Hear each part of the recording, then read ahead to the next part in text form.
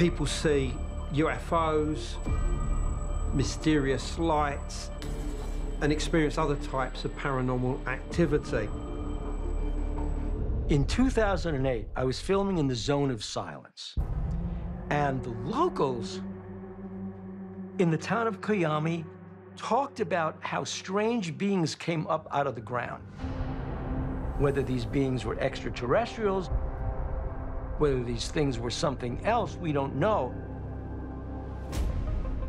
Is it more than mere coincidence that in the Zone of Silence, where a high number of meteor impacts have occurred and strange electromagnetic anomalies have been recorded, there have also been reports of UFOs and otherworldly entities?